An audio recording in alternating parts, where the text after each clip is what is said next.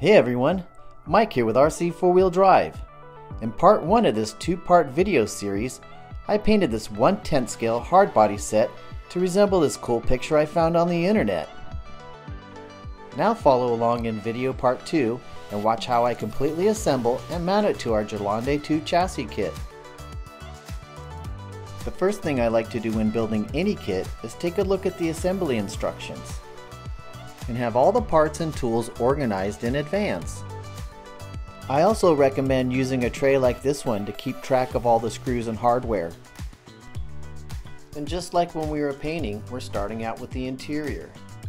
Use the notes in the manual to see what hardware and supplies are needed to complete each step. And then use the pictures as reference to see how things go together. Use just enough adhesive to hold the parts together. I like to make sure I'm using the correct hardware, like this flathead cap screw that's made to sit flush inside this hinge. And careful not to over torque the screws into plastic. Make sure to test the magnets before gluing them in. That way your little compartment will stay closed.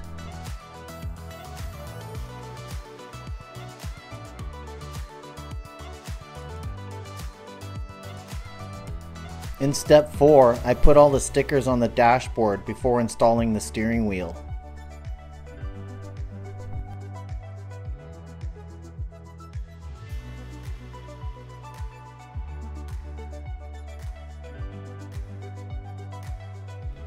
And in step 6, I put the decals on the lower part of the dash before installing it into the floorboard.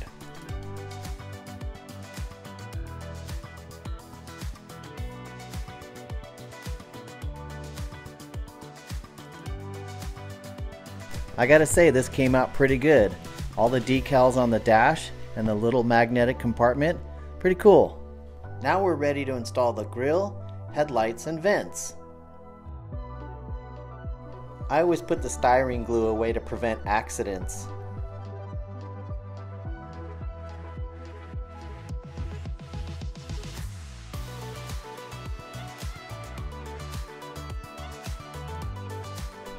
Look closely at step 11. Removing these burrs will make it easier for the headlight frames to snap into the main body.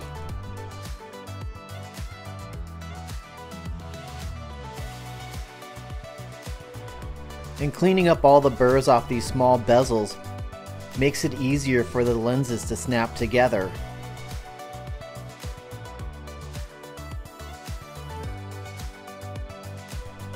I put some clear adhesive around the lens holder to keep things in place. These headlight bezels are very delicate. I use sandpaper to remove the burrs.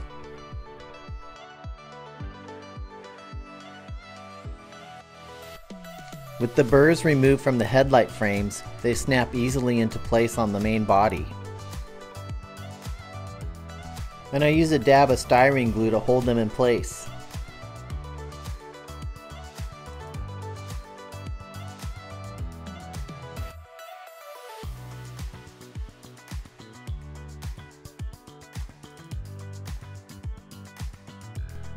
In step 13, you have to glue the marker lights together. I moved on to steps 14, 15, and 16 while I waited for the glue to dry.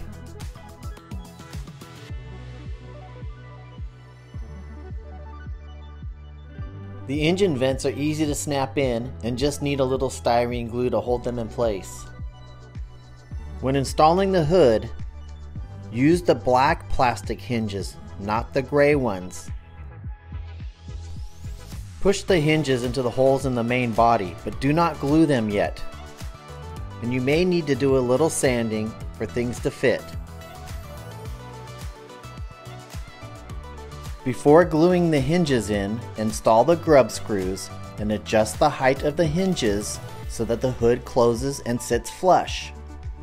Once it closes and sits flush, and use styrene glue to hold the hinges in place. I was careful not to get any glue on the exterior paint.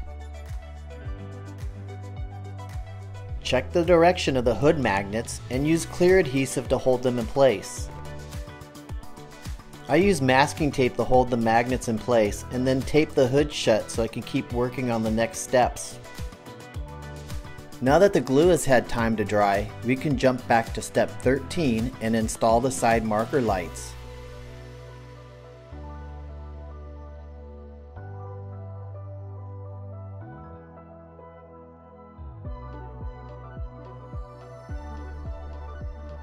When assembling the doors, follow the steps closely and pay attention to the details. Look closely at the hinges on how they're angled and how the holes are drilled. There's a top and a bottom hinge. Use a little clear adhesive on the outside edge of the door panel. There aren't any screws to hold it in place. The screws for the hinges are very delicate. No need to over tighten them.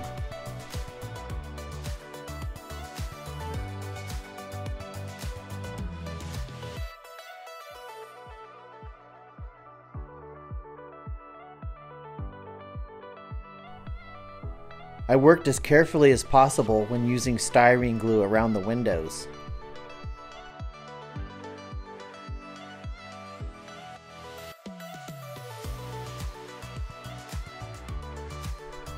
You'll notice that this kit comes with 2 sets of mirrors. The hard plastic ones need to be assembled, and the rubber ones are one piece, but they both mount on the door the same way. I used the hard plastic ones for this build.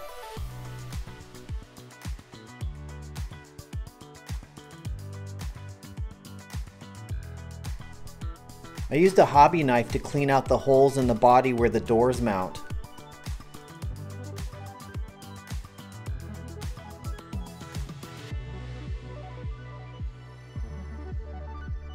Careful not to over tighten the door hinge screws, and use a small backing nut on the lower hinge.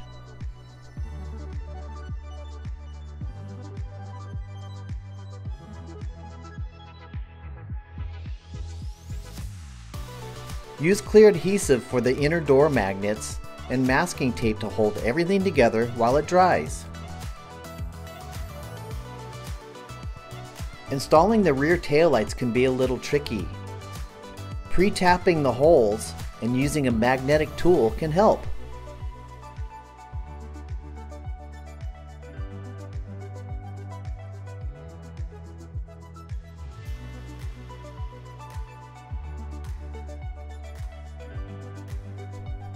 Alright, the tail lights are done. Let's pick up the pace and knock out some of the next few steps.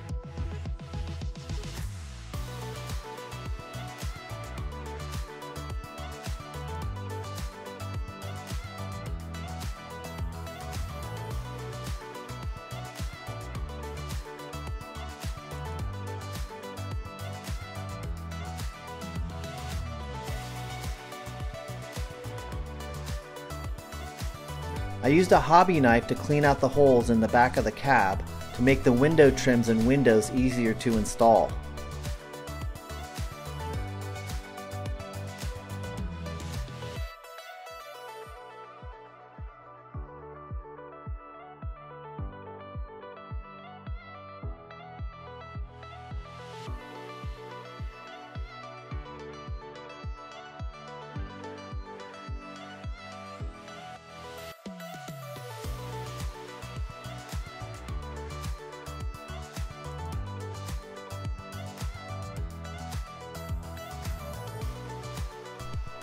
Press the back of the cab in so it sits flush on the bed like this. Then use the screws to attach the roof.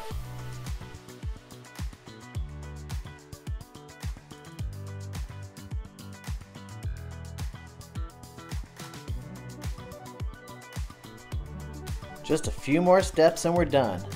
We're going to install these little pegs in the bed and then put the tailgate on.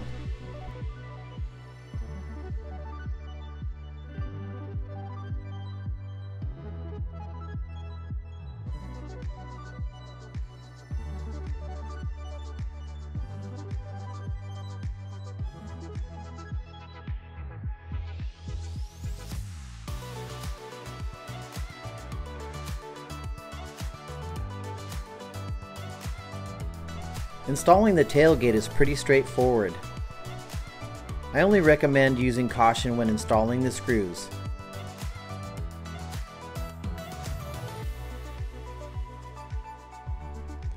Using the latches to hold the tailgate in place makes it easier to screw in the lower hinges. And thanks to the attention we gave the tailgate before we painted it, it fits perfect.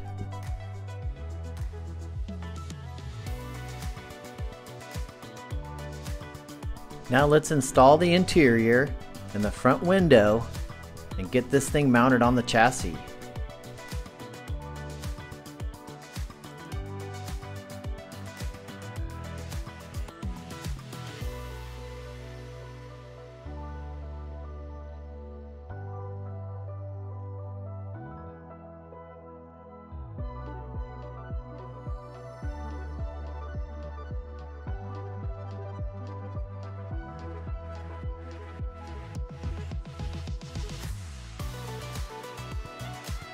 When installing the front window assembly, I found it easiest to push in the top first and then snap in the lower corners. Alright, now that the body's all assembled, I'm going to set it aside to let the glue dry and install the mounts on the chassis. With the motor, transmission, and battery tray removed, install the mounts using these holes on the chassis.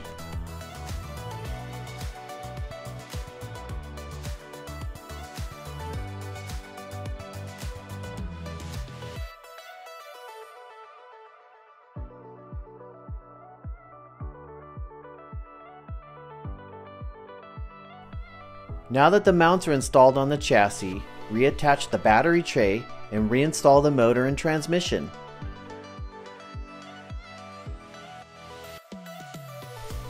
Installing the body on the chassis is easy. Press these little tabs into the bumper and then use a couple of hex screws on the side rails to hold everything in place. Now that the glue is dried for a couple hours, we're ready to peel the tape and hit the trails. I gotta say, all the hard work paid off because this thing looks great. Have fun everyone, and drive it like you built it.